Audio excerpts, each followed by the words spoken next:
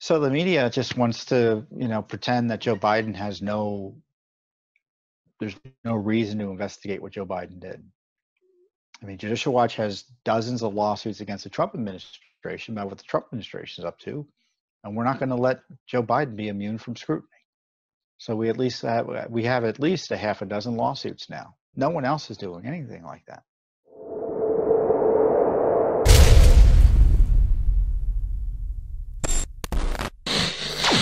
Our team uncovered how Hunter Biden traveled with the Secret Service protection while his father was vice president for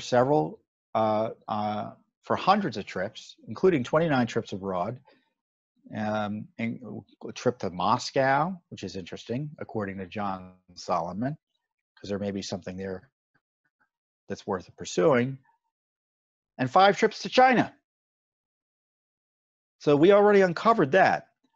But those documents that we had gotten from the Secret Service detailing those trips were only a partial response, because essentially the last half of the last 2.5 years of the Obama administration weren't covered. So we wanted more details about the trips themselves and where else he went with Secret Service protection while his father was vice president. And of course, all this is of concern because of the Biden's family penchant for seemingly turning the vice president's office into a vehicle for personal wealth increasing. I'm putting it nicely. Basically, they turned it into a racket, both with Burisma and in China, with that sweetheart franchise that the Biden gang got on one of the trips that we uncovered here. And so we asked for the records. We're getting stonewalled for a relatively simple request. So we're in federal court suing because we think we have a right to know about what the vice president's son was doing and how much Secret Service and what the Secret Service, our taxpayer resources, are being used to allow him to do. That doesn't mean he doesn't have a right to travel. I mean, you don't check your right to earn a living when you're president, if your family member rejoins the government. But when there's seeming conflicts of interest here that raise legal issues, you got to be on the alert that someone isn't trying to give you special favors and special treatment and money for doing nothing, kind of like what he got in Burisma, it looks like,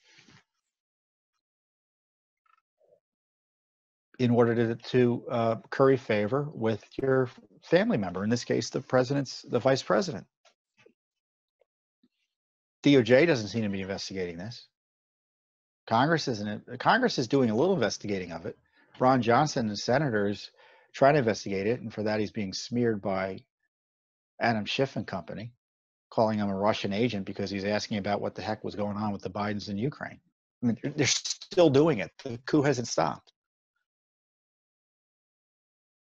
So Judicial Watch has a new federal lawsuit on Hunter Biden. And this is on top of our lawsuit in Delaware for Senator Biden's then Senator Biden's records that are housed in the University of Delaware using tax dollars. So we think we have a right to access them. We're working with the Daily Caller on that lawsuit. So the media just wants to, pretend that Joe Biden there's no reason to investigate what Joe Biden did. I mean, Judicial Watch has dozens of lawsuits against the Trump administration about what the Trump administration is up to, and we're not going to let Joe Biden be immune from scrutiny. So we have at least a half a dozen lawsuits now. No one else is doing anything like that. So we expect more documents to start coming, and once again, Judicial Watch is doing the heavy lifting on behalf of you, the American people. Thanks for tuning in. Be sure to subscribe to our YouTube channel to catch all the latest news from Judicial Watch.